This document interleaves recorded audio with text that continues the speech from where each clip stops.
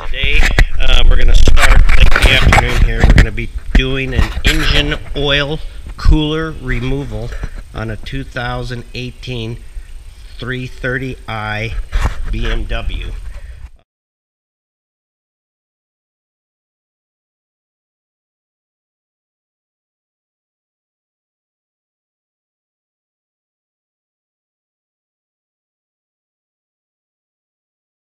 We're going to go after these 6 connectors as shown on the other video, and so you're pushing down on this. Take a picture of you go ahead, and then that lifts up. Okay, so what we're going to do is we're going to mark these as we pull them out. Okay, so one of them we have to remove before we can get the last one out, and that's this guy right there. There's a little clip right here that you push in and it pulls out. Okay, so we pulled 3 of these out. This 4th one is empty, so note that. Okay, and then we've got this last one. It's on the other portion of the ECU.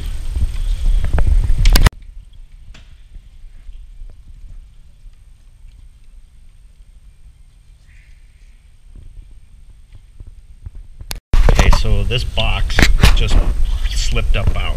Okay, after we got all these out, we still have this one wire here, which is connected to this. Looks like it's number 3, and it's connected down here, but can't see how that comes out yet. So it may have to come out with the box. I don't know. We'll figure that out. So another one of these 2, this wire harness right here, it's a bracket. Push that back in. There's a clip down at the bottom that you have to push in, and then pull up on that to get that. One problem, we're going to get the ECU out. There's some tabs there. Push away from it, and then I'm going to pull that. Okay, we pull those tabs, and then we're just pulling the ECU out, and we're going to go mark it. So this is number 1.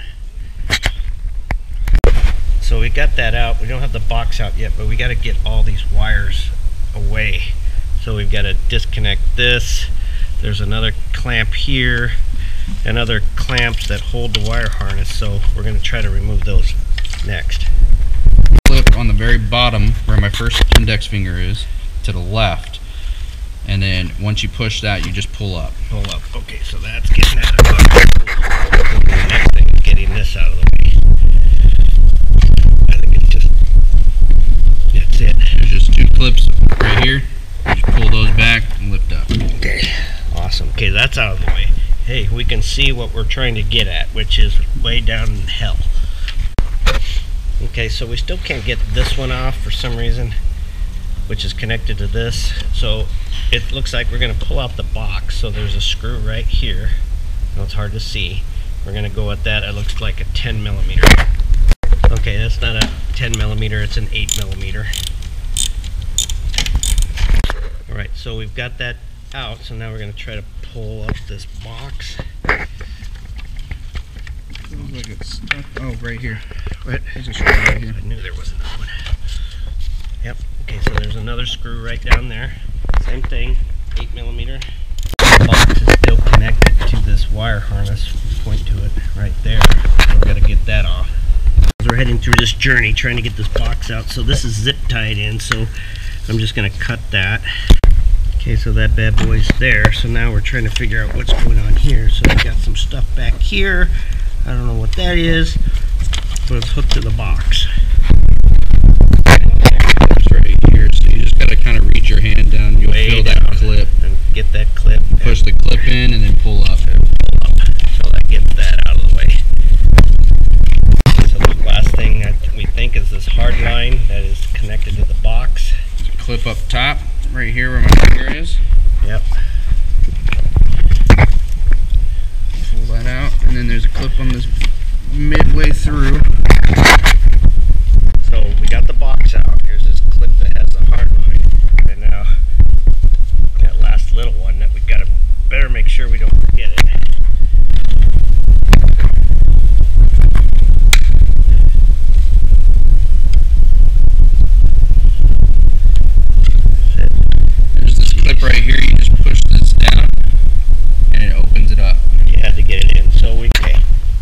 get these two guys out. And we got to label them. One right here. One right here. 3. Now you can see that 2 of them are facing one way and one's facing the other way. So you're going to have to get some pins in there and push them the right way. So we used a couple of these on 2 of them. We had to have both of us do it. Third one, put that other pin in right on that one, right here, and we just slid it out. So I recommend those straight one, just 3 of those straight ones that go in there, and then that'll all come off. So the box is out. Okay, so here's this bracket right here that holds the hard line. So that's what we were trying to get off, and that was a little bit difficult. Okay, there is our guy. We don't know what's wrong with it yet. We know it's leaking. So now we use the other video with regards to how to get this off, and there is, I think there was 5 bolts. Right, so this hose attached way underneath. This clip is right on the top. It's hard to see to pull that out. So that clip is like that, so you got to get in there and get a screwdriver in there to get this clip up. You have to do this one. This is 2-piece. So we twist that one off. Just down here, this hose. It connects to that. Or is it this one? I can't remember. One of these connects to there. Connects right to there. And this is the other hose that connects to the reservoir right here. This is the one on the other where they say these break because they're very brittle, and this is in the way, so I wanted it to have some degrees of freedom to move, so I wasn't going to break it. Okay, so we got this hose out now, so I just got this up out of the way, pulled it again. Watch this hose, that's the delicate one. Okay, and it looks like we have clearance down to there.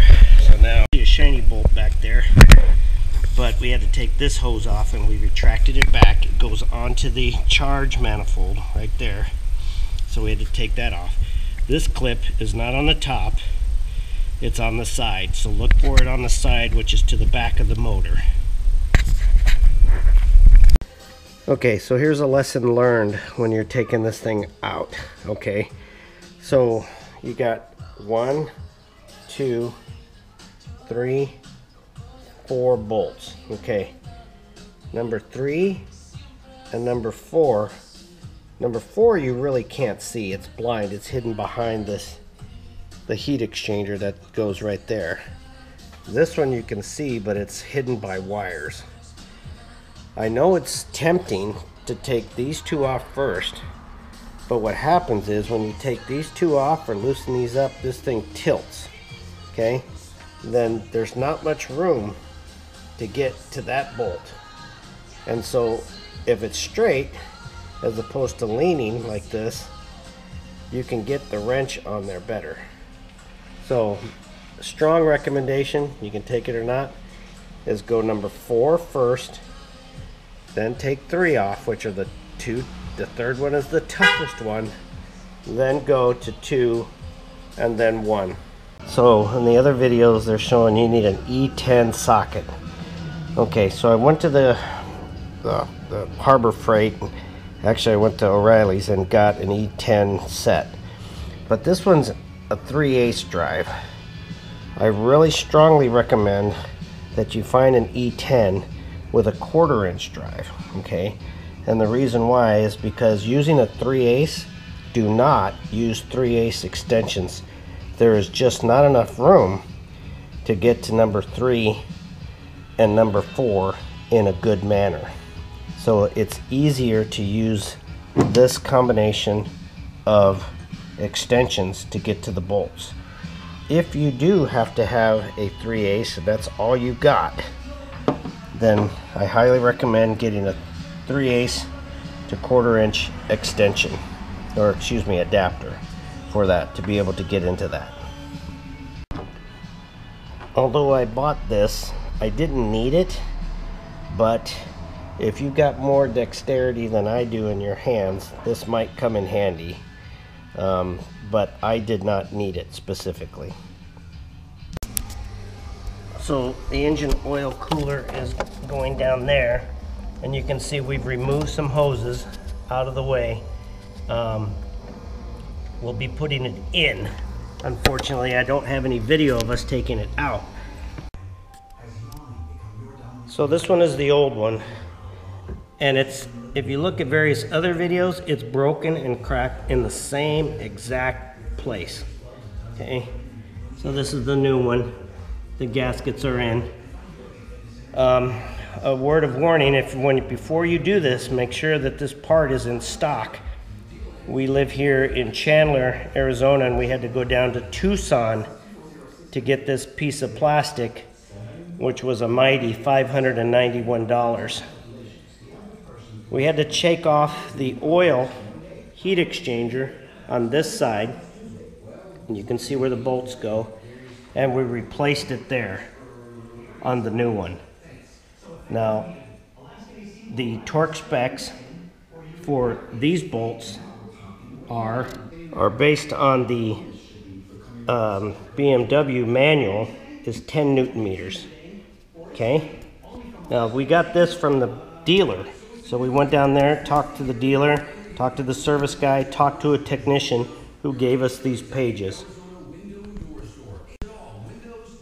So on this one, torque sequence. So I'm not sure exactly what it was, but I did 1, 2, 3, 4, 5, 6, 7.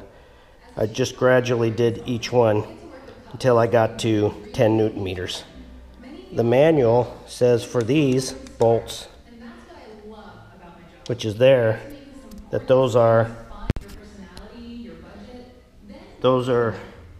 8 Newton meters. So when we get this thing back in there, which is going to be a bear, we'll tighten those down, and there is a torque sequence to those as well. This is the torque sequence. It's kind of hard to see, but this is where the oil filter is. And so you've got visible bolts 1, hidden bolt 2, which is a cross, then the top bolt 3, and then the cross bolt, which is visible 4. So you got to do that in that torque sequence. As you can see, we're cleaning off the surfaces down there. Looking pretty good. There's a little bit tricky part is that we're going to try to torque this to 8 Newton meters with this nice big ass small torque wrench. And we're doing number 1 first. Okay, so it is back in there. Now, number 1, you can get with that torque wrench that I had. I'll show you that in a minute. Number 4, which is down here, behind there. That's number 2. Or number 2, sorry. So number 1, up there. Number 2 is the next one you got to torque. I couldn't get to that one with the torque wrench. So we snugged it up, and we did it by feel based on number 1 that I could get to. You can see that back there. So then that was snug. Then number 3 I could get with my torque wrench with the right adapters. And then number 4 down here, which is visible, that's easy. So these are all torqued. The top 3 are torqued to 8 Newton meters, and the bottom one there is torqued to feel. So that's it. So now we got to start putting all these hoses back together. So this hose here goes to this charge pipe. This hose that we got out of the way, we'll put this back underneath there and goes down underneath right there. Okay, and then we got some other hoses here that go to that, and we're just going to start putting that back together. So this is the torque wrench that I used. It's rather large. It's inch pounds and of course Newton meters, and I've got a 3/8 to 1/4 inch adapter, so it's quite big. If you can get a smaller one to fit in there, the smaller the better. Maybe you can get to number, was it the second bolt that you torque that I call number 4. This wire harness is all back together. Now, one lesson learned is that 1, 2, 3, 4, 5, 6. So when you put these in, you got to start in opposite order that way that you took it out. You took 1, 2, 3, 4, 5, 6. I know it might be tempting, but put 6, 5, 4, 3, 2, 1 in, and that'll help. Okay, the BMW is now home, and it was a couple of days work in a couple of videos, and talking to various BMW mechanics. They use a lift to get the car up. Although the lift came in handy for trying to see how we could access the bolts, we didn't have to use the lift. The lift was not necessary.